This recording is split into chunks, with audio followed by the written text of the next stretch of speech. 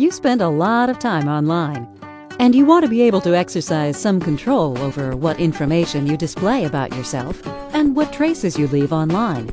At Microsoft, we believe that you should be better able to control how your information is used. You can help control how your personal information is used with the Microsoft Personal Data Dashboard.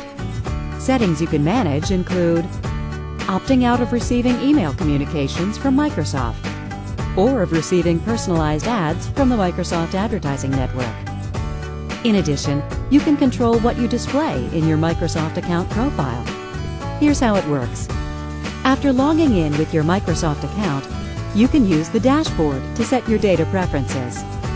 The dashboard is divided into 4 sections that help you control what information is seen or used by others. It includes a range of preferences, settings, and specific pieces of information such as your name, birth date, and email address.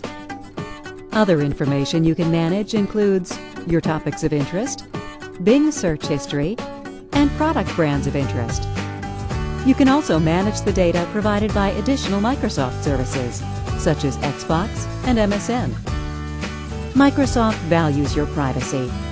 Take control today.